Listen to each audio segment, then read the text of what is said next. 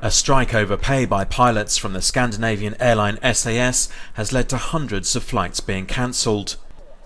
In the Swedish capital Stockholm, the travel plans of tens of thousands of passengers have been thrown into chaos since Friday, and now SAS has cancelled hundreds more flights that were scheduled for Sunday.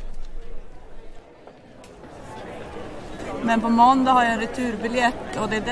Monday I have a return ticket, and that is the one that I have to... Firstly, it has expired because I didn't start my trip, and secondly, I have to see how I can solve the return.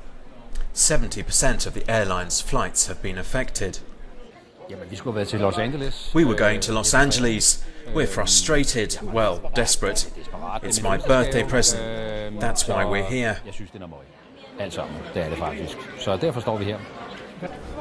The pilots want a pay rise of 13%, and on average they earn around €8,700 a month.